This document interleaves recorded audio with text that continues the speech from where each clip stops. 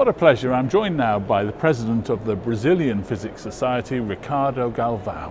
Ricardo, thank you very much indeed for joining us today. We very much appreciate that. Let's kick off. Tell us a little bit, before this meeting there was a forum, wasn't there, for young physicists with Brazil and the US. Tell us a little bit about that forum. This was a very nice idea of Amy Flatten and the president of a foundation in Brazil that supports research in the state of São Paulo. The idea is quite interesting because you see, when you come to the March meeting, it's quite large. And very large. 10,000 people? 10,000 people. Incredible, actually. It's the first time I come here because every time I come, I go to meetings in other areas of physics. They are much smaller here. But anyway, and then the idea is that young people that come to the meeting, usually trying to go to presentations of more senior people, the ones that are known. And that somewhat does not foster interaction between them. So the idea was to have this APS SBF, is the Brazilian Physical Society forum, that we select around 25, I think, young physicists in Brazil. That means people that have their PhD in the last 5 years, and the same in the US, in the areas of the meeting.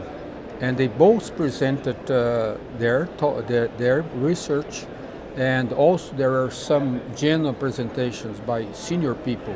How is the situation of physics in Brazil, and how is the situation of a student here in the US.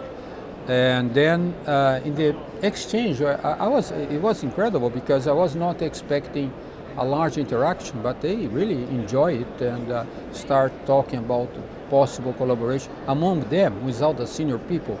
And I think this is very good because young people are the creative people.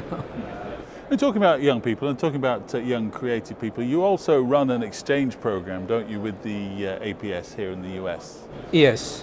Since 2011, we have a program that there is a call every year.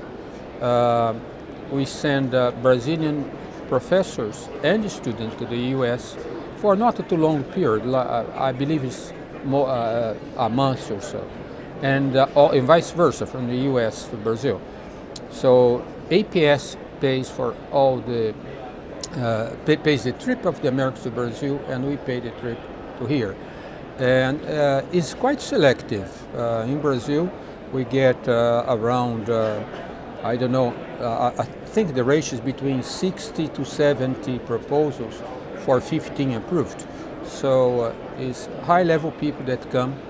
And that has been very, very fruitful for professors in Brazil that want to send their students abroad.